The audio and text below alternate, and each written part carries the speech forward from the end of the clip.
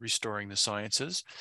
Our topic today is climate change, more specifically what we teach students about climate change. And well, a lot of the debate about climate change is centered around what do the data say? If we look at certain data sets, what do they say? Do they contradict other data sets? This is all fed into, of course, the politics of climate change, and but education is an entirely different part. And I can say from eyewitness experience that the education of the young people about climate is pretty atrocious in my opinion. And so what we're going to do is to have a conversation about just how we might rectify that. So we have two very distinguished guests today. Roger Pilkey Jr. is a return guest to Restoring the Sciences. Welcome back, Roger. For those of you who may not know, he's professor of environmental studies at the University of Colorado in Boulder, and he's also a distinguished fellow of Japan's Institute of Energy Economics. He's written extensively about the interface between science policy, governance, and the science of climate change. And he specializes really in comparing what data policy makers are using versus what data actually say. And he writes about this extensively on his Substack site called The Honest Broker. It's certainly something that I think everyone interested in climate change should be cognizant of. Our other guest today is Stephen Einhorn, and Steve is a general partner in a venture fund called Capital Midwest Fund.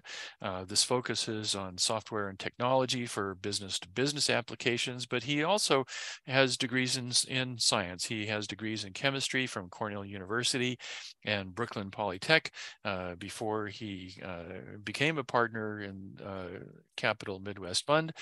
He ran a chemical products business, so he's very tied into not only the world of commerce, but also the world of science as well.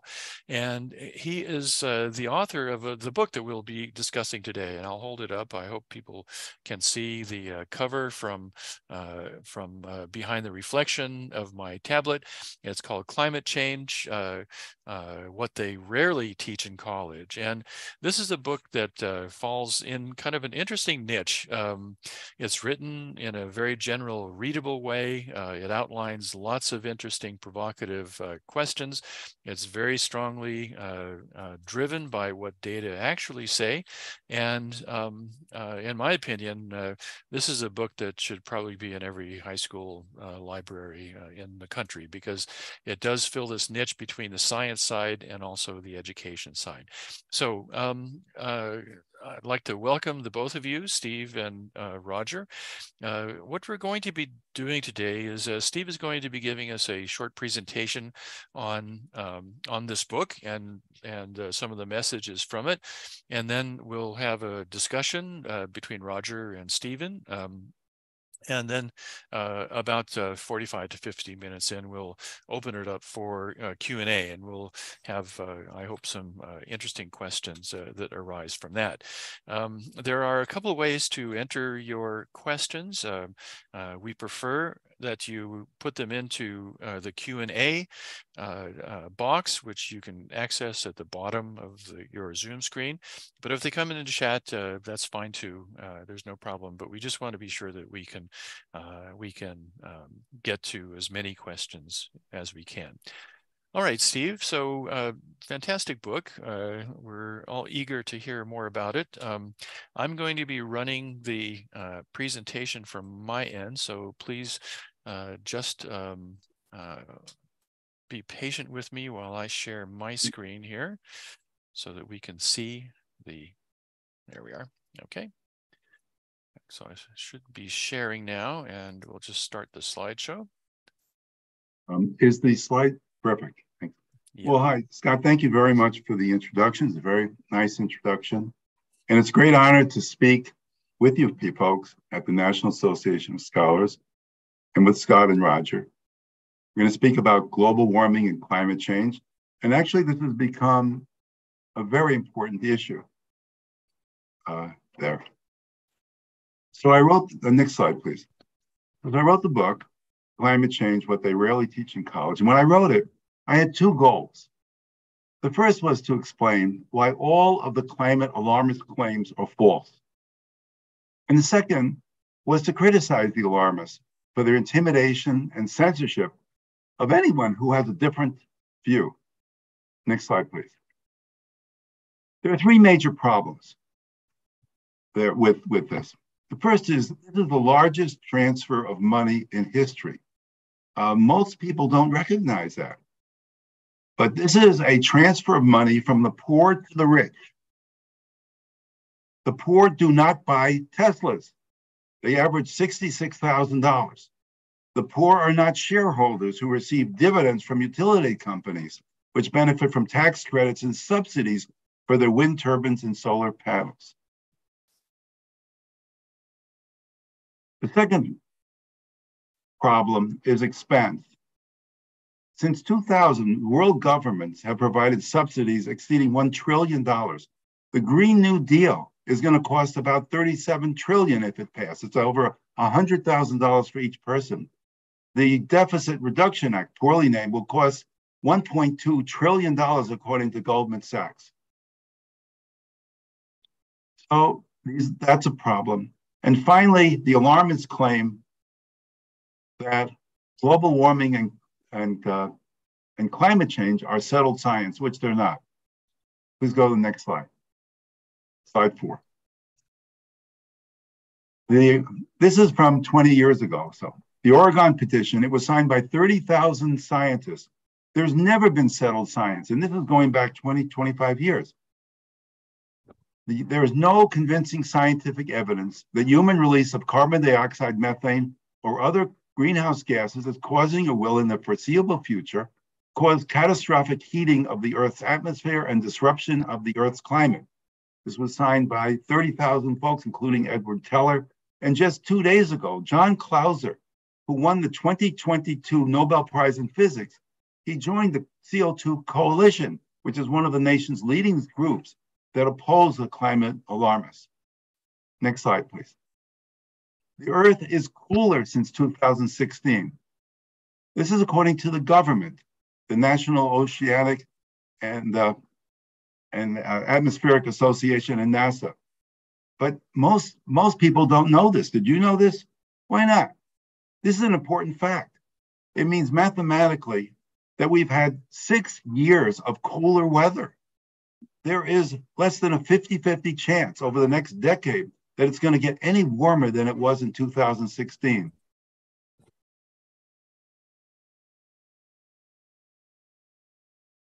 So this becomes a major concern and something really that we should focus and know about, that it's unlikely that we're going to have any sort of significant increase in temperature in the next decade or even 2 decades or more.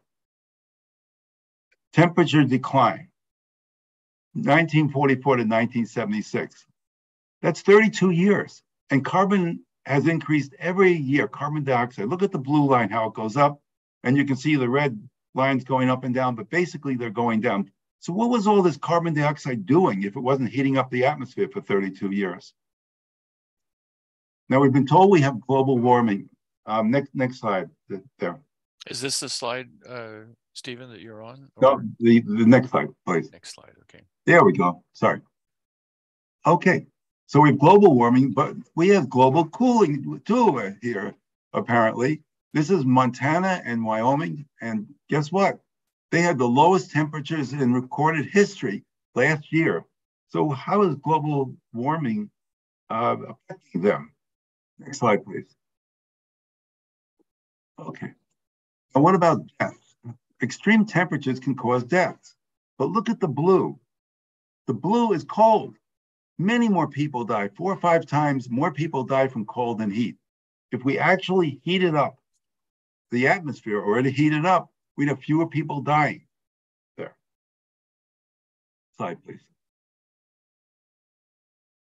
Okay. Carbon dioxide. Here's science from Al Gore. Of all the greenhouse gases, carbon dioxide usually gets top billing because it accounts for 80% of total greenhouse gases. Well, that's quite a statement there. This is from the most important book written on climate change, An Inconvenient Truth by Al Gore. So let's see what's happened there. Let's see what really is the case relating to carbon dioxide, whether it's really 80% of total greenhouse gases. Actually, carbon dioxide represents 4% of molecules that are greenhouse gases. Water vapor is 95%. Now, Gore's wrong. He's 90% wrong. But guess what two words are not in his book? Water vapor. What did he forget about? This is the major greenhouse gas, but he didn't mention it. Why do you think that might be? Next slide. The government has ruled that carbon dioxide is a pollutant. That means every time you have a soda that has carbon dioxide in it, you are polluting yourself, theoretically. But of course, that's nonsense. All plants and trees would die without our carbon dioxide. They absorb our carbon dioxide and they convert it into oxygen. Without plants, there would be no life on Earth. There wouldn't be oxygen, which we need, right? So now we go to the question of why it's hot or why it's cold. The sun actually produces 99% of the thermal radiation on Earth. And this is due, the amount that's due actually to carbon dioxide is 0.5%. Now this is a kind of a complicated chart, but that's basically what it's telling us, that 99% of all the thermal radiation is coming from the sun. It's coming from Professor Nir Sharav of the Hebrew University in Jerusalem there. Now, just for reference purposes, in 2020, when we had the COVID, we actually had 10% less carbon dioxide generated that year. This is the largest decrease in while we've been living of carbon dioxide for 1 year. And guess what? We had the second warmest year. This goes to show how ineffective carbon dioxide is in generating generating heat. Please go to the next slide. Okay, so this is a slide of New York City sea level. It goes back 170 years. It's a straight line. What this means is that there's been no acceleration. The increase has been 2.9 millimeters per year for 170 years. When you're told that there's an increase almost yearly in acceleration of sea level, it hasn't affected New York City. Next slide, please. This is a picture of acceleration. You can see there's no acceleration. There's none at all. For New York, we have a straight line because it's accelerating, or I should say the sea level is increasing at the 2.9 millimeters per year, and that's it. Okay, now I'm going to go fast over the next few slides because they basically say the same thing. Buenos Aires. Sea level rose 4 millimeters, no acceleration.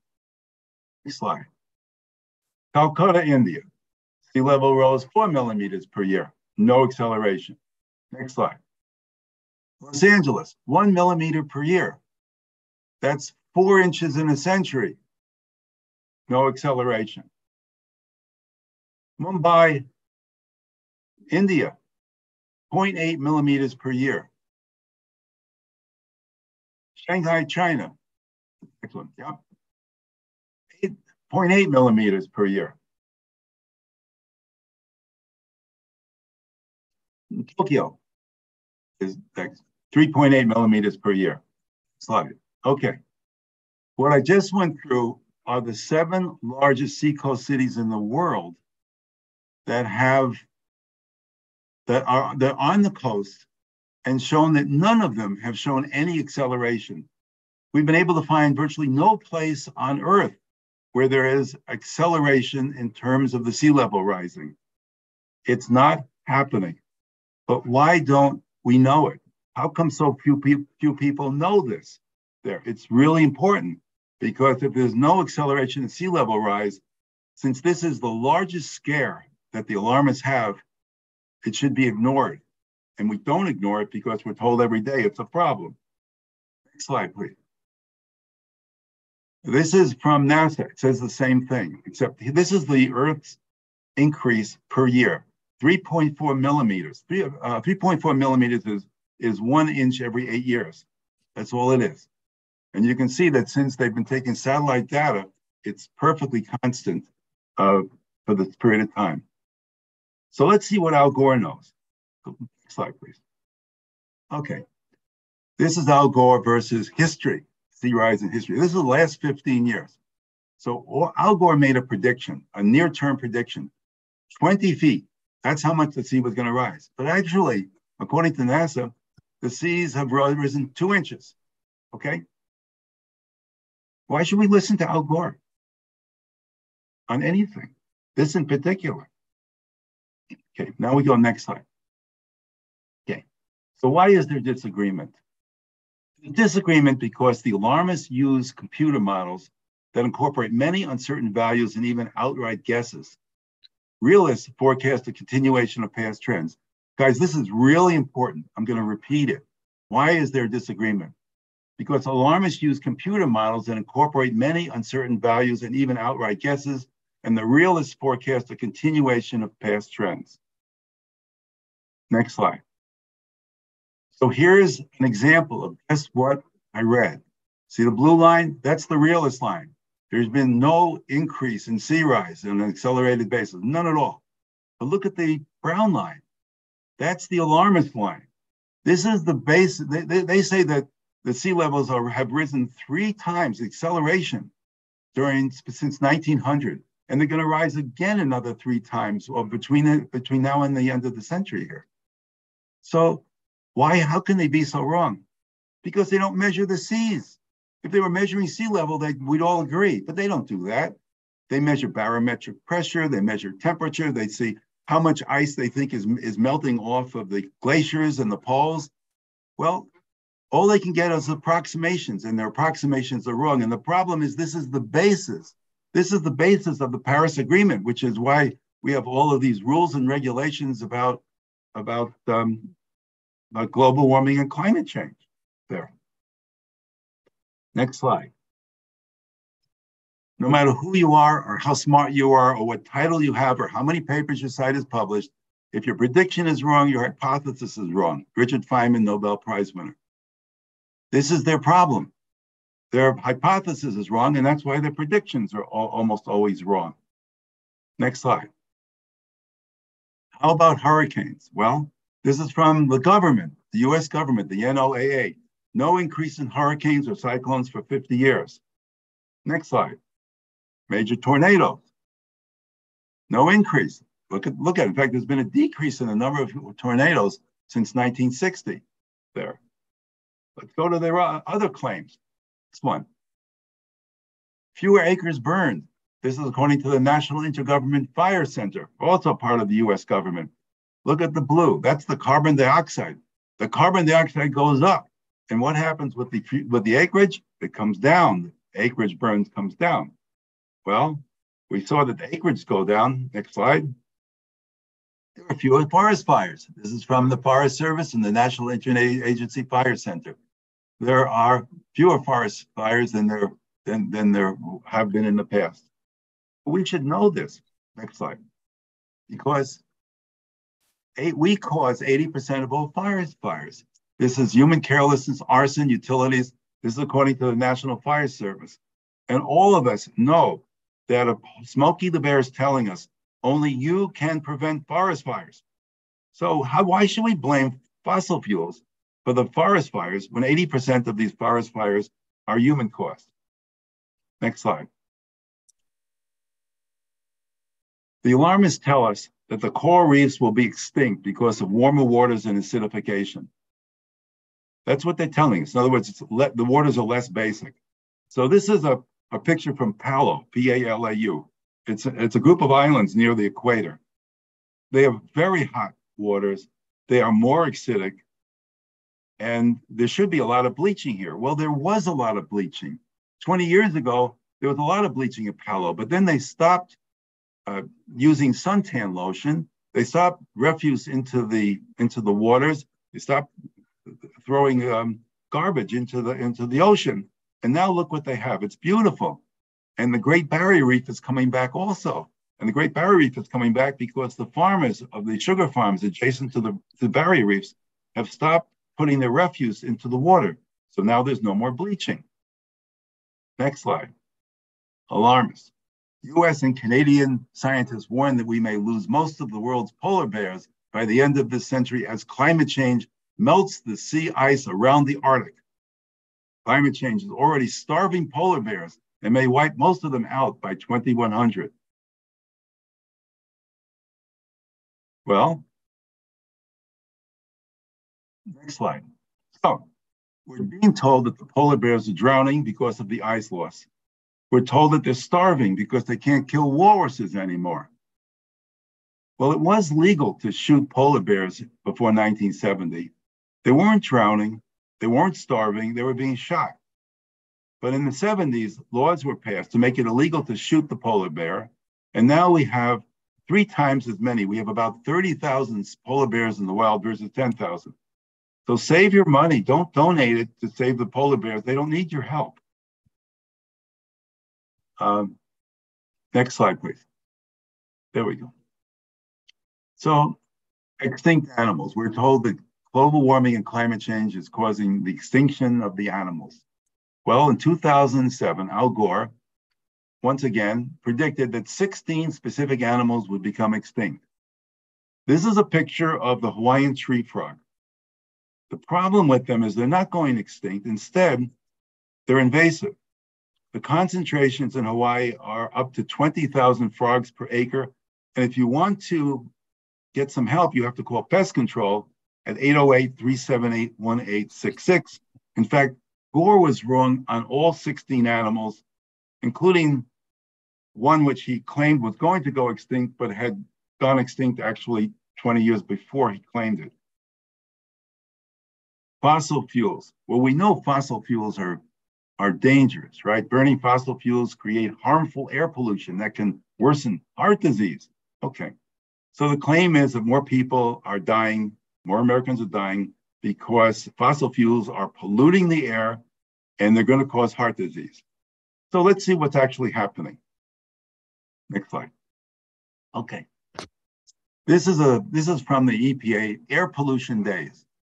When you look at the US and the different cities, if you look on the bottom left, you see Los Angeles, which has more air pollution days, if you will, than any other city. There are 1,000 in 10 years. So there should be more people dying from heart disease. But actually, in California, there are only 190 deaths for every 100,000 people.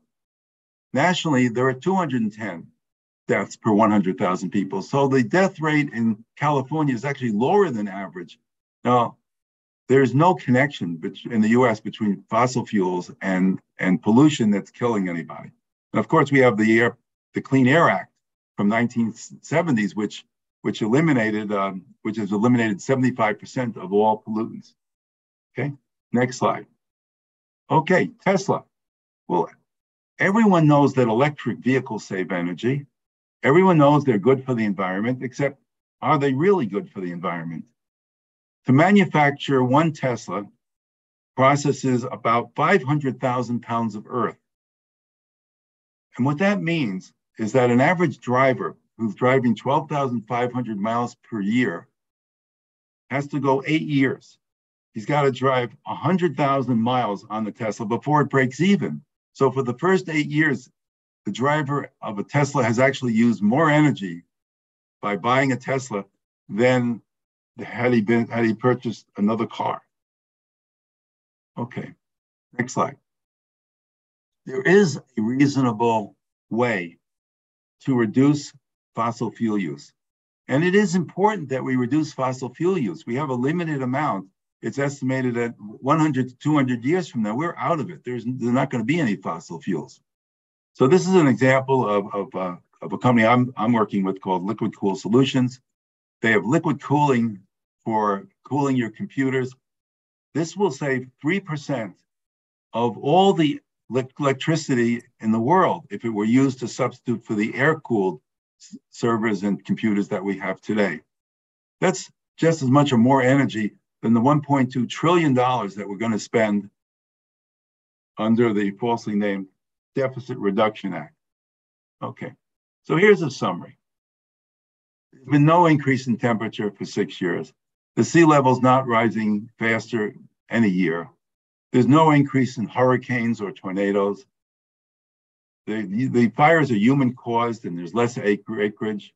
There are virtually no extinct animals, certainly none due to global warming or climate change. The coral reefs are not heading for extinction. The CO2 is good for the planet, just ask the trees. And the renewable energies in Tesla basically don't save energy. There is no climate catastrophe in sight. So the question is, why, next slide, please. Why do so many people believe we have a serious problem? That climate change and global warming is the existential problem of our time, it's a catastrophe. Well, one reason is because of selective facts. So here's a headline from the New York Times. Heat-related deaths are expected to rise after 1.7 million people died in 2019 due to extreme temperatures. The only way to interpret this headline is to say it's the heat that's causing the deaths. But if you actually read the article, in the middle it will say, well, there are more deaths by cold. That's an example of this false and selective facts. Next is language distortion. Next slide, please. They mix climate and weather. But we know weather is the state of the atmosphere at a particular time and place. And climate is the usual weather conditions over a period of years. So every day we read in the paper something like, Hurricane Ida is proof that we have climate change and must do something about it. But Hurricane Ida is only a weather event. That's all it is. So I'm going onward here. Next slide, please. Okay, hiding mistakes. Now you see all these lines coming upward. The red is the average. This is over 100 predictions by the UN IPCC. The UN IPCC are the leading alarmists in the world and the ones who actually guide the Paris Agreement. Those blue circles is what's actually happened, and it's 1/3 of the red line. How can these people be wrong 100 out of 100 times? It's because they're using projections that are not based on reality, as we spoke. How about government funding? I don't know how many professors are on the phone right now, but a professor that believes anything that I've told you just now will not get any money from the government, which spends $3 billion a year on climate change research. All of the money goes to the alarmists. None of it goes to what we'll call the climate realists, those who disagree with the alarmists. Censorship.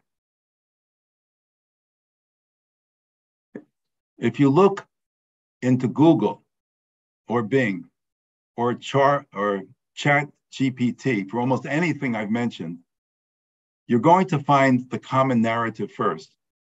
If you look up flat growth in sea levels, the decrease in forest fires, minimal animal extinction, you're going to have to search really, really far before you find what's actually happening, which I've showed you, and that's coming, as you know, most of which from the US government directly or objective actual scientific studies.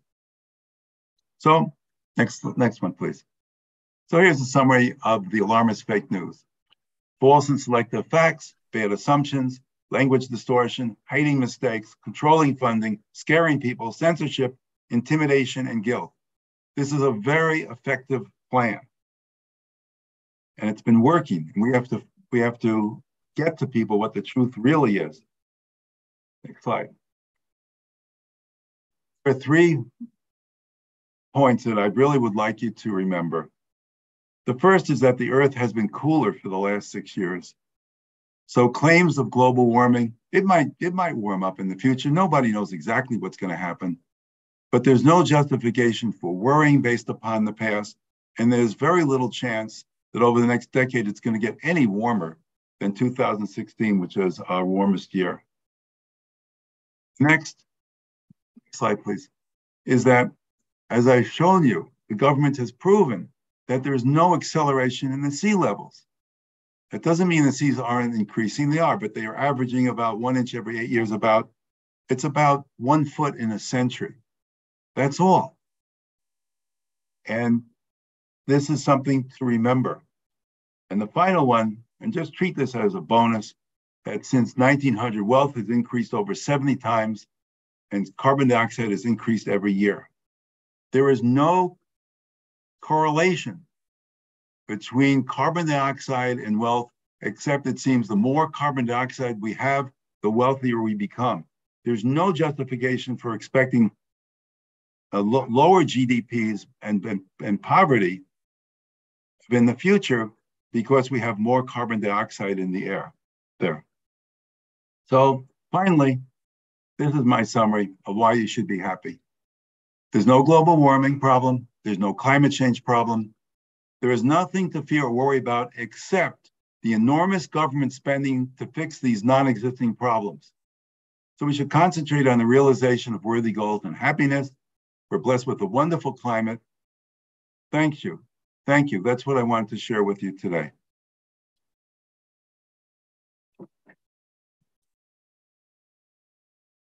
Okay, Steve, thank you very much for that, interesting presentation.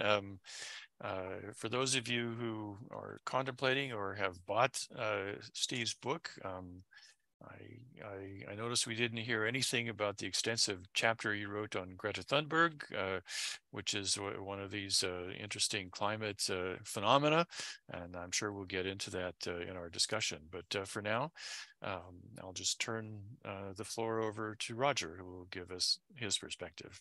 Roger? Yeah, thanks, Scott. Hello, everybody. Greetings from Boulder, Colorado. Steve, nice to meet you. And I appreciate the opportunity to have read your book, which I did over the past week. And I look forward to having a conversation. So I'm an actual in the flesh, real live college professor, and I teach climate change. And I've taught climate change for a long time, almost 30 years now.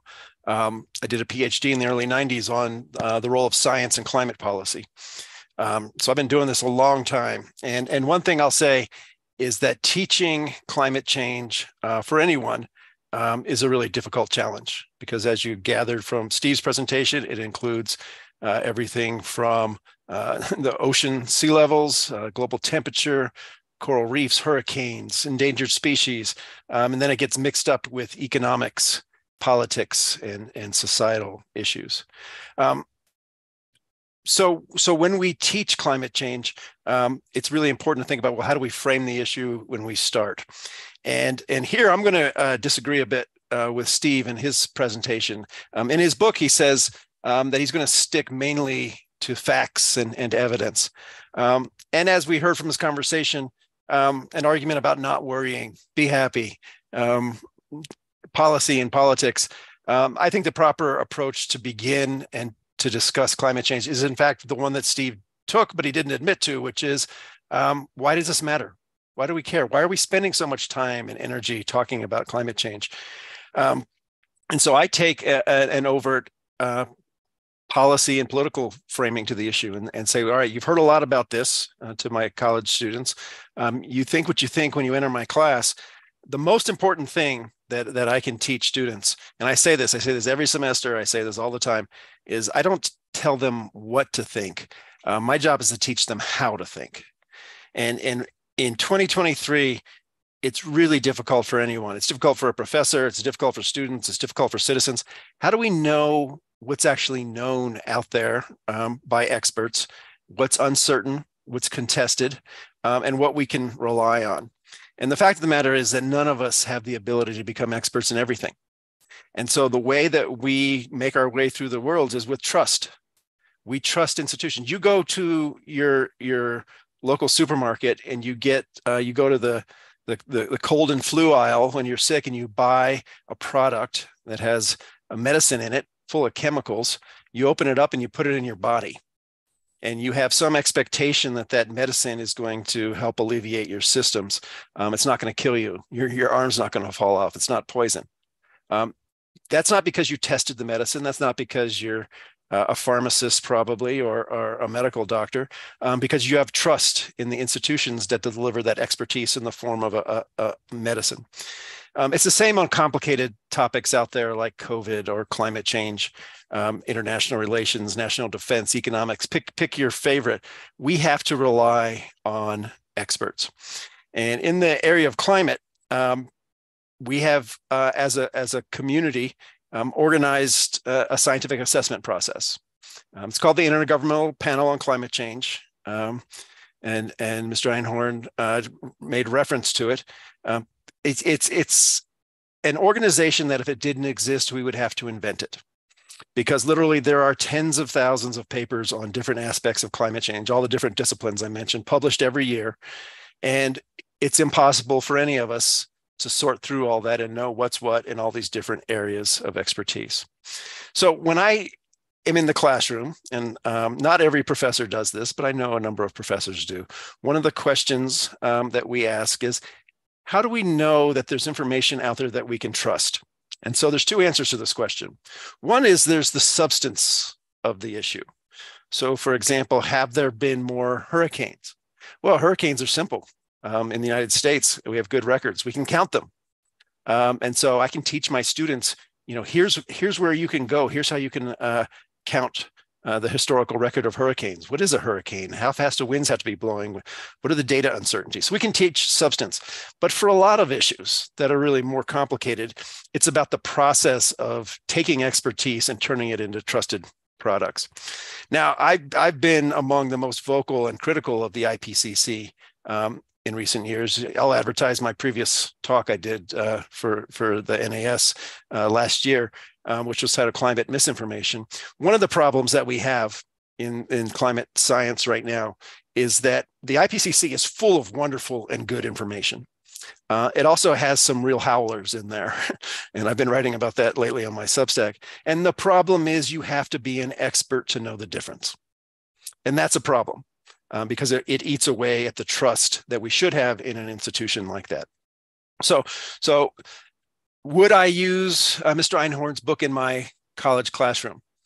Well, I'll tell you a little story, and then maybe we can open it up, and I'm happy to chat with folks. About 20 years ago, Bjorn Lomborg published a book called The Skeptical Environmentalist. Boy, was that a big deal. There was a campaign by leading scientists to try to get Cambridge University Press to stop publishing it. There are character attacks that go on today. I decided, this was my first semester as a professor at the University of Colorado Boulder. I decided, hey, everybody's talking about this book. I'm going to use it in the classroom.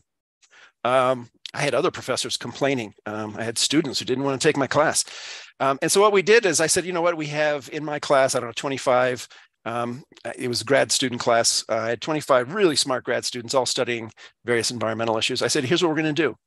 We're going to divide up into groups, and we are going to take a chapter each, and you are going to go in and we're going to figure out how well did Bjorn do in his book. And by the end of that semester, many of the students realized, he also had some howlers in there, but a lot of what he had in there was solid, and the students learned a lot in the process. So, my judgment is from reading Mr. Einhorn's book is there's a lot of good, correct information in there, but there's also a lot of howlers in there. And so if I were to use his book in my classroom, I would do exactly what I did with Bjorn Lomborg's book and say, all right, guys, let's take this apart. And in the process, teach students the skills necessary to take any bit of information you might find. You're not going to get a PhD in the topic, but you can, to some degree, sort out what's what, but also to understand the process that is involved with verifying information, understanding uncertainties, and realizing that contestation is a natural part of science. And for me, I don't care where students come out, if they decide to be climate activists or if they decide to be more skeptical or whatever. That's up to them. I just hope that they learn in a more thoughtful way how to encounter information and realize that the real world's a lot more complicated than just two sides. So thanks for the chance to offer some comments. Thanks very much, Roger. Okay, so it seems to me that there are a couple of questions that we could focus on. One is the issue of trustworthiness, Roger, that you brought up, and perhaps it'd be a fruitful point to discuss the sources of that untrustworthiness, and that ties into the whole social issue of climate change. And then there's also how do we get young students on the right path towards a critical thinking that you have described, Roger, in your classes. But of course, you can engage with any question that you guys like. Okay. Let me comment first. Roger, thanks for your thoughtful comments. I wanted to point out that my book has almost none of my opinions in many respects. The book is based on 870 footnotes. And so anyone can look at almost anything I wrote and check the footnotes, most of which come from the US government.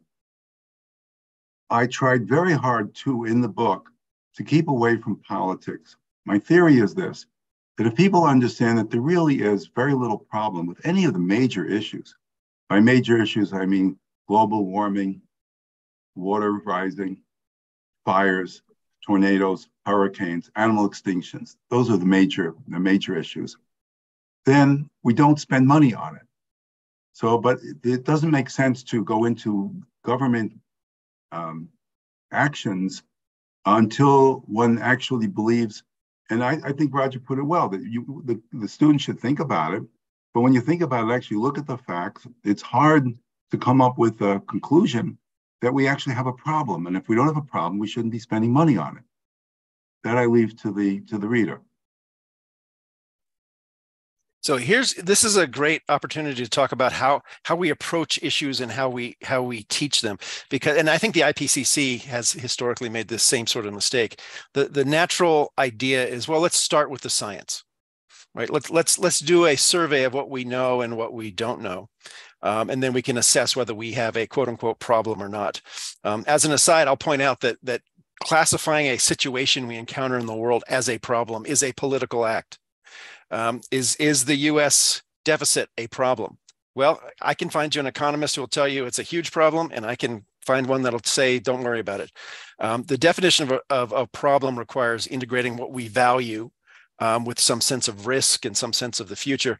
It's inherently a political act. When I teach climate change, I don't start with climate science. I actually start with the global energy system. Because that's what we're talking about, is both the potential cause of the problem for those who think there is a problem, but also it's wrapped up in the solution. And it was interesting to see that Mr. Einhorn talked about liquid cooling can reduce electricity use, and that's what I talk about with my students. Is in fact the case for decarbonizing the global economy is much broader than what you find in IPCC reports, much broader.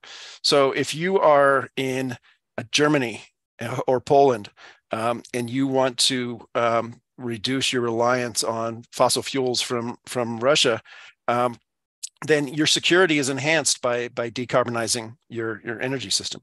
I spent much of the past spring in Southeast Asia. Horrible air pollution. A lot of it's from burning agricultural lands, but also a lot of it is from cars and coal-fired power plants. Air pollution is a real risk to people's health, and that's out there, and it's pretty solid science. And if you wanted to improve health outcomes in Southeast Asia, then decarbonization makes sense. In the United States, coal has been on its way out, and it will probably just by economics, even without a regulatory push, but it'll be gone in the next 10 years. It'll be replaced by natural gas, nuclear, wind, solar, pick your favorite, but whatever replaces it is going to act to decarbonize the US economy. And so once students understand that, hey, the world and significant parts of it have been decarbonizing for over a century, and what climate policy is about is accelerating decarbonization, they have a very different perspective. When I talk to people like Mr. Einhorn who have a more skeptical view of climate science, I can make a pretty strong case for cleaning up our energy system.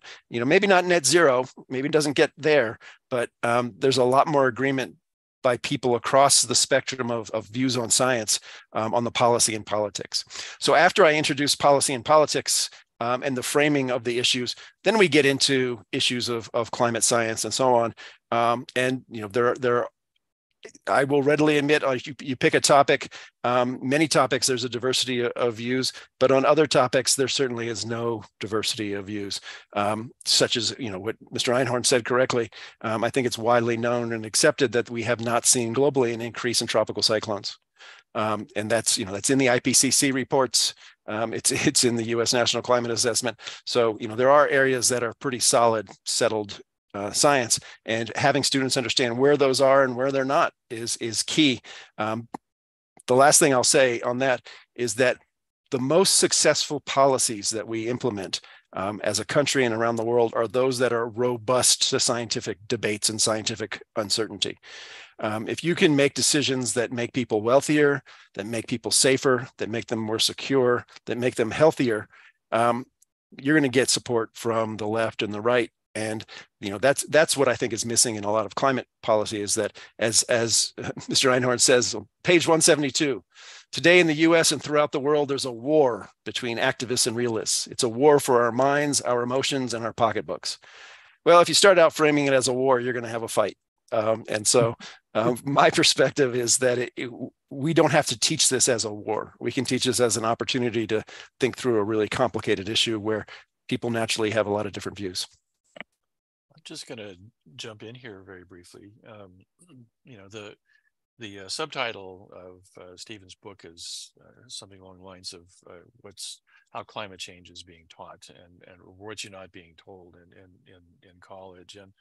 And I alluded at the beginning that I've actually sat in on some exercises for teaching students about climate change, and it strikes me that is a very serious aspect of this, because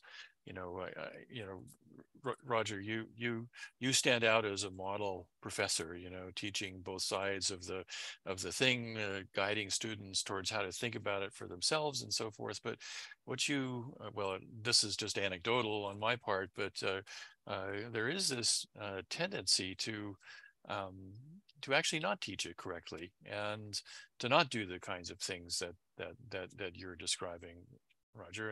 And so I'll just throw this question out to the both of you. Are we actually teaching climate change, especially to younger students, high school seniors and college freshmen? Are we actually teaching the issues of climate to them objectively and open-mindedly? Or are we not? And if not, how can we turn that around? You want to go first, Roger? Sure. Yeah, I mean, all right. So university education is something, I think about a lot, and I do a lot, and I have some pretty strong views. Let me just say that the issues that I'll raise are certainly not limited to climate. One of the things that we're doing in university education is we're providing students with skills, knowledge, and capabilities to enter the job market, to have future employment. But another thing we're doing is we're creating citizens and people who can critically think, whatever their political views happen to be. And one of my complaints about the way that university education often works is that we're instead of building citizens, we're building really good Jeopardy contestants, that they learn a lot of stuff about a lot of stuff, but they don't learn how to put the pieces together in some coherent way. I mean, just what we've talked about here, one of the most important things that a citizen can do is to try to understand why an issue is viewed as a problem. We live in a country where some people think we need no immigration. Other people think we need to have massively more immigration. Those are two completely different aspects of what the quote unquote problem is. And being able to sort through, well, why is it that people disagree, and understanding that disagreement is legitimate, requires frameworks, knowledge, skill and understanding and communicating with other people. And universities aren't very good at that. And, you know, I'm not one, I don't like the you know, transdisciplinary or interdisciplinary word. You know, what we're teaching students how to do is to be good decision makers and understanding context. And we just don't do that very well. And we don't do that very well in climate, certainly. So yes, universities can and should do better. That said, I know a lot of professors. I know a lot of professors, and I don't recognize, there are certainly some that fit the characterization that Mr. Einhorn had, but I don't recognize very many that fit that bill. So if we're going to fix climate education, you know, I would say, hey, let's just go a little further and fix university education more broadly. It's a huge challenge, but it's important. Steve, what's your thoughts on this? I think Colorado is very lucky to have Roger. Roger actually presents the non-common viewpoint as well as the other viewpoint, objectively.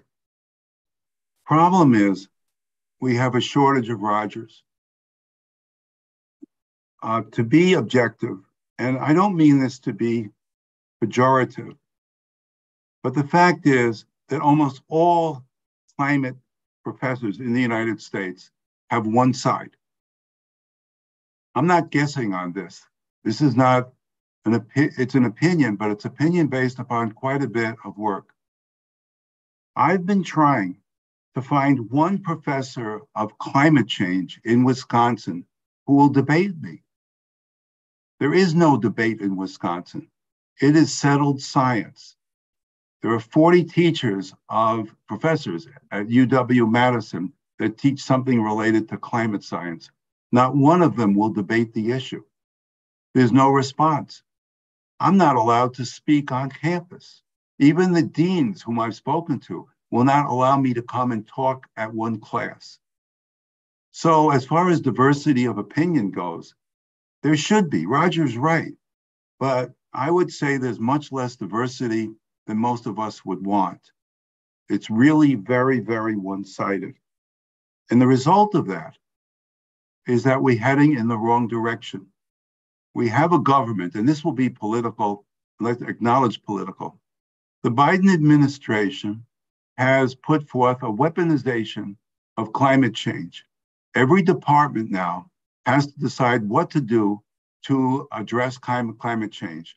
One thing I have never heard is a valid explanation, or even a reasonable explanation, of how anything we do is going to affect temperatures by 1/2 degree centigrade, which is the difference between what's going to be a catastrophe or acceptable according to the Paris Agreement. So, Roger, I'm kind of agreeing with you that there should be debate. In fact, I do agree there should be debates and discussions and different views, but I think we both could agree that there's much less of an acceptance of even discussing different views than there should be on campus. And that's why I wrote this book and I called it What They Rarely Teach in College, because I think that's true. Please comment. Yeah, you know, I think one of the things I agree most strongly with what you wrote about in your book is, and I would make it a little bit more precise, is that there's a bit of chill in the atmosphere, so to speak, when it comes to engaging a diversity of views on college campuses. I have colleagues on the Boulder campus who are promoting the importance of viewpoint diversity. They're members of the Heterodox Academy. Some people may have heard about that. I mean, I'd be happy to have you, Mr. Einhorn, beam into my class when I next teach climate change and have you talk to my students. I had Alex Epstein in my class, and I'm, perfectly happy to have people like Michael Mann or Greta Thunberg if she, if she wanted to come into my class. The point is of being a professor is not to protect students from views, but to expose them to views and teach them how to make sense of them. But let me say, in the academy, there is a chill. Climate change is an example of multiple issues where, I'll just tell you a story. When a long time ago, this was 25 years ago, I was a scientist at the National Center for Atmospheric Research in Boulder, Colorado. On the side, because I like teaching, I was teaching a class with a preeminent atmospheric scientist named Peter Webster, who has since he left, went to Georgia Tech, and is now retired. And we said, what we're going to do is we're going to recreate the climate debate in our classroom. And we're going to do that by bringing in people with different perspectives. And one of the perspectives was a scientist named Fred Singer, who has since passed away, who was a well-known, I think by his own description, climate skeptic. And I had my job threatened inside NCAR for bringing him into town. This is 25 years ago. So I'm no stranger to the chill that goes through.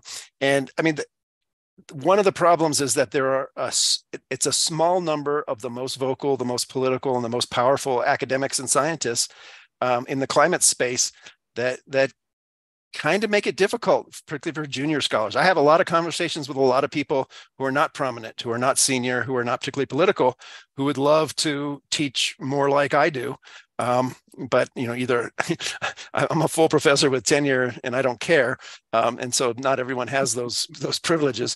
But I do think that inside the community of climate and climate science and climate academia, there is a much broader diversity. I hate to use the term silent majority because we all know where that comes from, but I do think there's a lot of people who appreciate and welcome viewpoint diversity and probably wish that they had more freedom in the academy to express that. And that's just a sad statement of where some issues are in the academy. So I think both of you agree that there's a problem in the academy that seems to be falling down on its mission of promoting the very kinds of things that I think we all agree is our proper role, which is Scott, sorry. I think it might be interesting for us to talk a little bit about why there is such a majority opinion. Then how can most anything I wrote or said be correct if the great majority disagrees with almost everything, which we hear every day? So, Roger, I'd like to hear your thoughts on that. And the reason that, because it's an important question, right? Why do the majority of people have a feeling that we really have a big problem here? So again, I mean, so the definition of a problem is, it's not solely a function of science. But I will say, and this is from some of our research and some of colleagues, particularly my colleague Justin Ritchie, that the climate community has, for a long time, relied on scenarios to underpin its work. And these scenarios were developed 20, 25, 30 years ago. And the most commonly used scenario, and for aficionados out there, it's called RCP 8.5, dominates the literature and has a very extreme future. Now you couple this with, you mentioned Al Gore. Al Gore's more of a historical footnote now, but his movie was very influential. I mean, in 2006, I won an award for my research from the National Academy of Sciences, the Roger Rovell Award, which he was Al Gore's student. The next month after that, An Inconvenient Truth came out with Hurricane Katrina as its centerpiece. And for better or worse, advocacy groups around the world have decided to latch on to extreme weather as the symbol, the most important sign of climate change, even though, as you correctly say, the IPCC reports don't support that. Extreme weather may get worse in the future, and there are projections of that. But at this point, it's limited, and that's what the most recent IPCC said.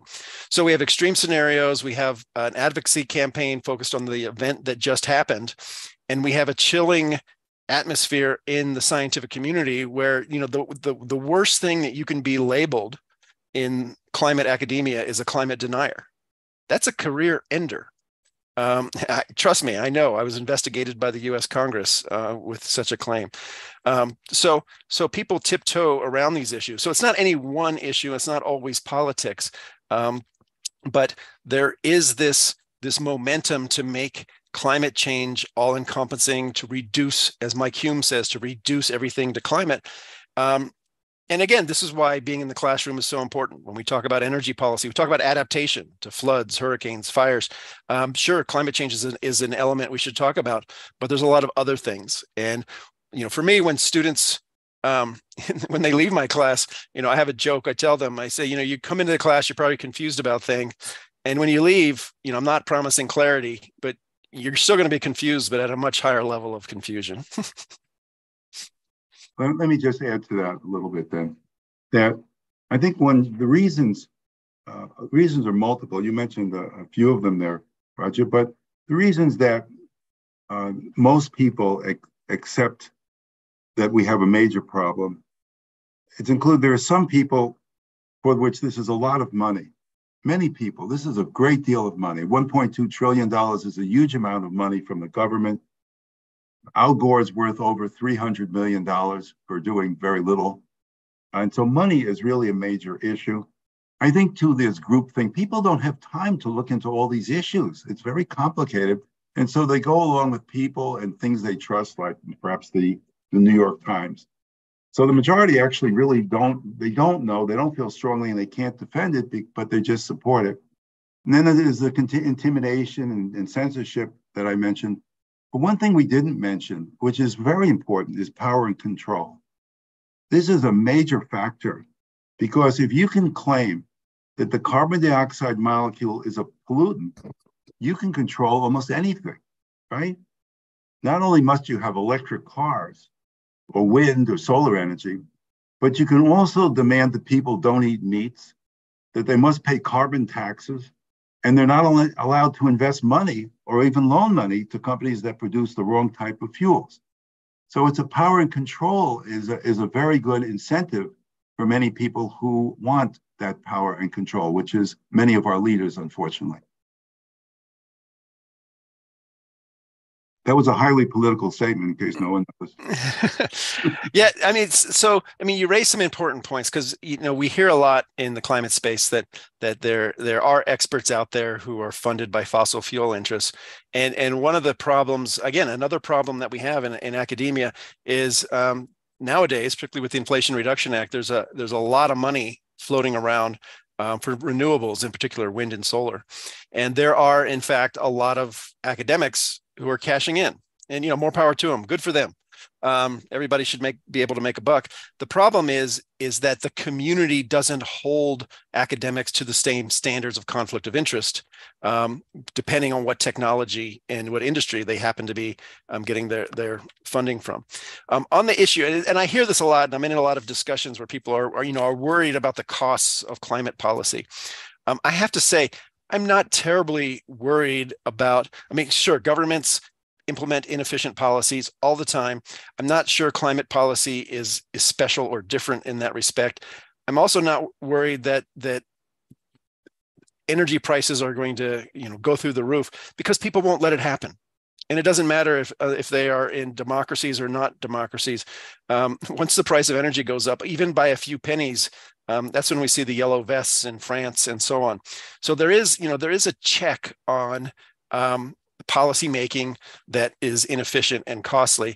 And the only way, I've said this for a long time, the only way that climate policy works is if it helps us get wealthier and people get jobs and we have better security and the positive benefits are realized in the short term. They have to be realized on electoral timescales. You can't promise someone they're going to, their grandkids are going to be really, really rich. They need to see it in in their taxes or their paycheck in the next year or 2 years or 4 years. So I'm not too worried about that. There's a lot of policies out there, and I view the Inflation Reduction Act, which I supported, as an experiment. We're going to know in probably 2 or 3 years if it's working, and if it is, good, more power to them. And if it's not, then guess what? You had your chance, time to change course. So it's a great policy laboratory. It's great for students to learn. It's great for people to have constructive disagreements on these topics. So, your last slide, this is the last thing I'll say, said, be happy. I'm pretty optimistic and happy about these things, even though there's some inefficiencies in policy and, academia has its own problems, but, I think we can sort through those. Roger, I would hope that you might reconsider something. We spend, according to the Congress, $400 billion. And what are we getting for it as far as reducing temperatures in the world or accomplishing anything they want? Virtually nothing except paying people $400 billion which we are now responsible for. We have $400 billion of debt, which right now is an additional $20 billion of interest that we have to pay. We're leaving this to your kids and our children. And so I really wish you would reconsider and say, look, unless we're going to get something of real value from this, which no one has pointed out anything to me of that I understand, and maybe I'm just narrow-minded, I see nothing of value here because I don't see any particular major problem that we're solving or any problem really whatsoever. So I really wish you would reconsider that. The $400 billion of debt is significant. And the people who don't think that the $30 trillion of deficit that we have in the US right now today is not one of the biggest long-term problems, because we do know from history, and this is solid history from 2,000 years, we know that if you have too much of a deficit and you have inflation, you have hyperinflation, and your civilization crumbles. So please reconsider that portion. Yeah, anyway, let me just to clarify. So when you say 400 billion, you're referring to the projected cost of the Inflation Reduction Act? Yeah. The subsidies. Yeah. So, I mean, here's how I look at it. And you know, I've been a critic of global temperature targets since, you know, forever. They're not particularly policy relevant. They're not meaningful. They're long-term. For me, I mean, the question is, if the US is going to adopt an industrial policy that includes subsidies for energy technologies, carbon capture, wind, solar, maybe some nuclear, there is a huge upside economic opportunity over the next decades as 2, 3, maybe 4 billion people around the world strive to get access to energy services that all of us enjoy and we don't think twice about. And some companies, some people, some experts, some countries are going to be the ones that are helping to build out the grid and the energy infrastructure of the world. And so if US industrial policy helps to build up a base of expertise that can be exported, that can help Southeast Asia, eventually across the continent of Africa, to build out energy systems, my kids and grandkids are going to be pretty wealthy people because they're going to have opportunities. This is one of the things I'm worried about, is that the partisan debates in the US lead to gridlock. You know, the Vogtle nuclear power plant is about to go online in Georgia. And it's probably the last commercial large-scale legacy nuclear power plant that you know I'll see in the US in my lifetime. Maybe advanced nuclear. Meantime, China is rolling out a nuclear power plant about one a month, bringing it online. So if you ask, well, what country has the expertise to build out the energy infrastructure of the 21st century? My concern is it's not going to be the US, because people are fighting about climate change and it becomes so politicized. So I guess my response to your concern is, yes, I do see there's a lot of potential for waste and inefficiencies in the Inflation Reduction Act. But at the same time, you know, looking at the glass half full part, you know, if you want to get a nuclear engineering degree, there's not many places you can go in the US. I talked to the folks who are building Vogtle recently, and they said one of the challenges they have is finding people who have expertise to actually work in their plant, because the folks who were in the nuclear industry in the 1970s are all retired and gone, and we don't teach it anymore in universities. So that's another problem we could talk about with universities. So I tend to view the IRA more as an industrial policy than it is a global temperature knob. And I think getting hooked up on it as a global temperature knob might distract us from the more bigger, you know, global competitiveness issues that are really where the future lies. Well, I'm reluctant to jump in on this really fascinating debate that's going on between the two of you, but I do want to give our listeners the chance to ask their questions. And so I'm just going to have to go through and very selectively look at some of these things, unfortunately, because we are getting towards the end of our time. One of our listeners, C. Chiaffi, brought up the issue of the Clintel organization, CLINTEL.org, who is presenting themselves as an alternative to the IPCC, and he or she starts off the question with the frozen climate views of the IPCC, and the Clintel group is a group of dissident scientists. I wonder if either of you could respond to Dr. Chiaffi's question. I'm happy to. I've known Marcel Kroc, who's one of the editors of that report. I've read the report. I'm going to be writing on it, advertisement in my Substack coming up. And I'm featured in the report in multiple places. They're not an alternative to the IPCC. And what that report does is it has an interesting combination of alternative views of the science and allegations of error in the IPCC. And I'm far more interested in errors that creep into these big assessment reports than alternative views. The IPCC should be bringing folks with alternative views inside the tent, so to speak. And if they don't, that's a problem. But there are, in my view, a number of important errors in the IPCC that should cause the organization to tighten up its procedures. I mean, this happened, long time people in this space remember there was an error in the fourth assessment report related to glaciers in Southeast Asia, maybe in the Himalayas that were supposed to melt by 2035. Turns out that was false, and they had a big investigation. And to their credit, they made some steps to try to improve the organization. The Clintel group in the Netherlands has documented that, well, maybe we're back in 2007 with some significant errors. I don't see much interest in the community in addressing, acknowledging, or responding to those. The last thing I'll say, the IPCC, I mean, I'm an expert. I know this field. I've written on it for decades.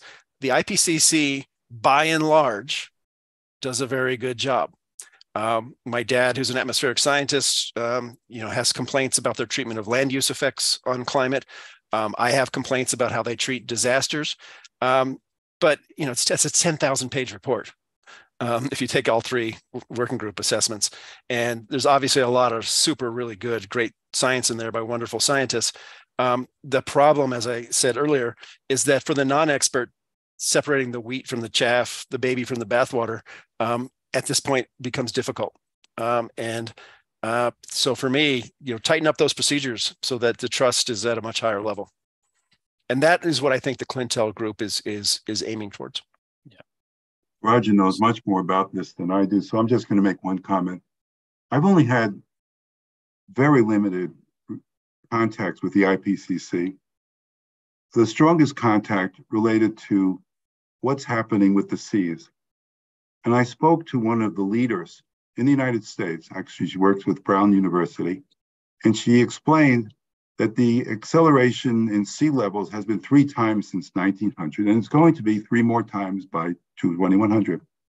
So I asked her, where actually has this occurred? It's a very simple question. Where has it occurred? And she couldn't find any place. So I pointed out the 7 major.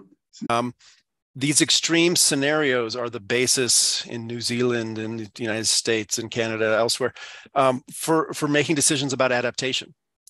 And if we're using out-of-date scenarios, then we may be adapting to futures that are now deemed low likelihood or implausible. So one of the things climate science has to do is keep up.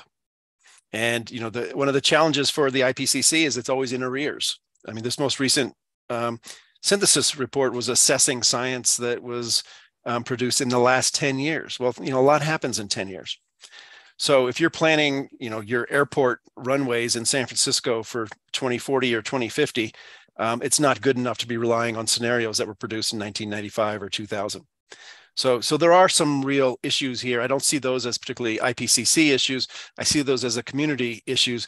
And the last thing I'll say on that, so much of climate science has become oriented around raising awareness, mobilizing support, getting people excited about climate change, is that I think in some cases the scientific integrity and accuracy of the underlying science sometimes, not always, but sometimes takes a back seat to getting a message out. And that's never a good place for any science community to be in. But let me comment on that, Roger, because I think you brought up an excellent example of exactly what I'm concerned with. The sea levels around San Francisco are rising at about 2 millimeters per year. That is 8 inches in a century. How much should we spend at the airport to address 8 inches a century? My guess is it's going to be several $billion.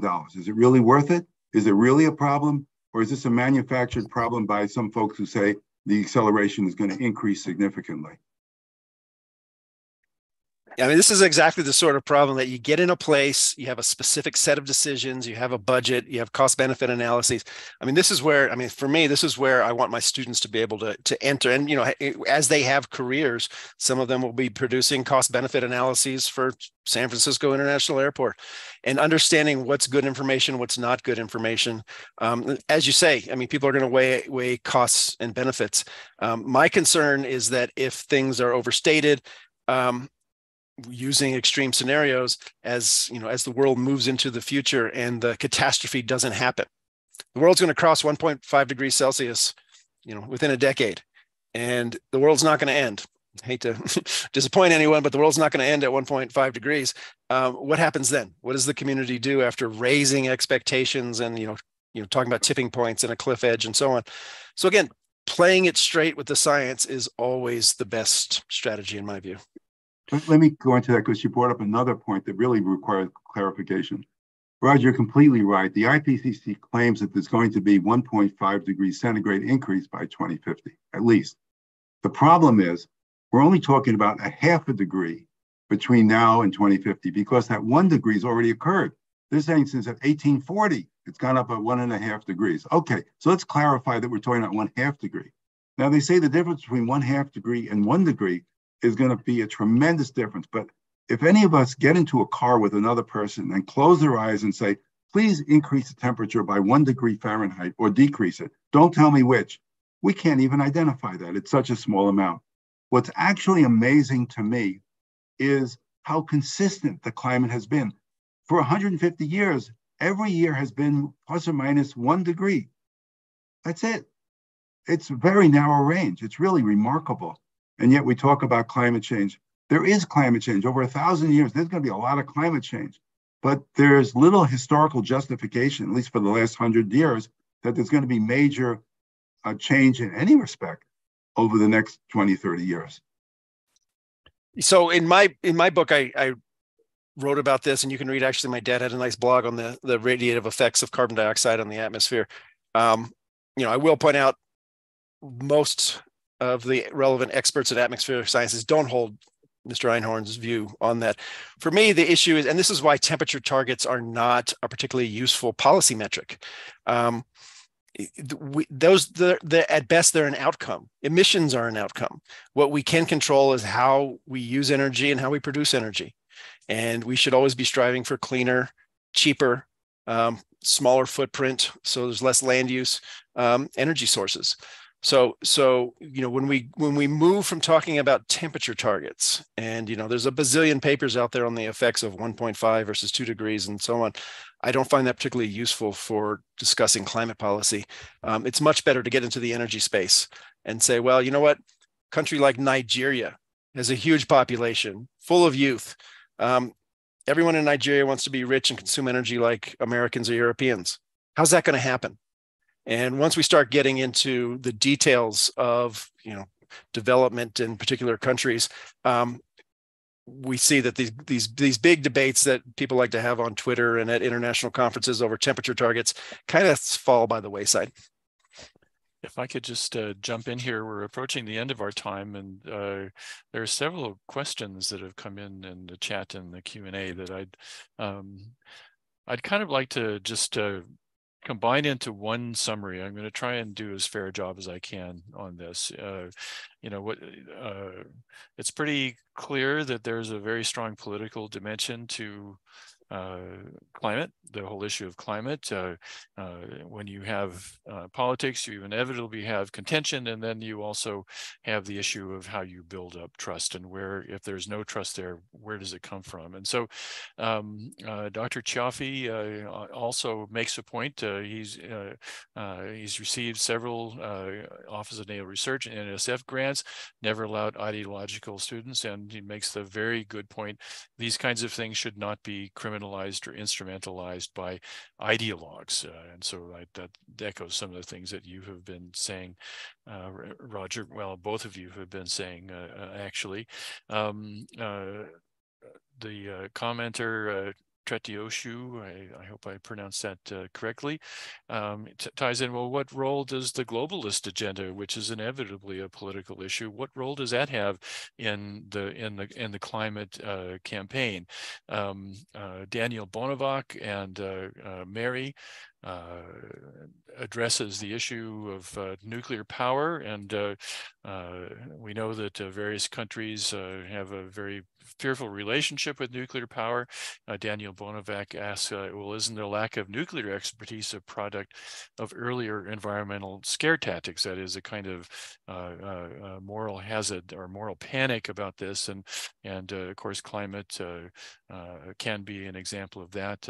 Mary would like to know what happened to the Fort St. Vrain nuclear plant in Platteville, Colorado. Was shut down in 1989. So that's kind of a grab bag of things, but they seem to all be tied into who can we believe, do I trust this person, and so forth. So if the both of you would just please comment on that very quickly. Okay. Well, my thought is that as far as what we should have confidence in and support are those that base their decisions and their recommendations on history, not computers. Computers, it's too complicated. And I think Roger would agree with me. To actually forecast something with a computer is very complicated if you're not going to the basic information. So my recommendation is just to go back to history and predict that more than likely what's happened in the last 20, 30, 40 years is going to happen in the next 20, 30, 40 years, because there's been very little climate change, as I've spoken about for about 20 minutes today. Yeah, let me I guess have my ending comments focused on education at the university level. We're in a precarious time right now. I mean, I talked a little bit in the climate case about the chilling effects that we do to ourselves inside the academy, but that's not the only challenges that universities are facing. There are places like Texas, Florida, Wisconsin, where state legislators are trying to either eliminate tenure or mandate what professors can teach. I tell you, nobody's going to tell me what I'm going to teach in the classroom. And I got tenure. And if they want to get rid of it, then I'm going to go do something else.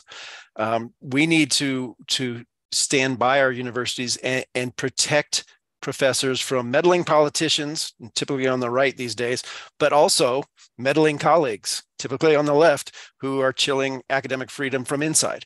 That's what's going to serve our kids, young people, the best, is letting professors do what they do best, which is teach in their classroom and ensure that viewpoint diversity is respected, and that universities themselves reflect a diversity of view in the people they employ and the teachers that are in the classroom. Okay, well, let me just bring this fascinating conversation to a close. I thought it was really interesting.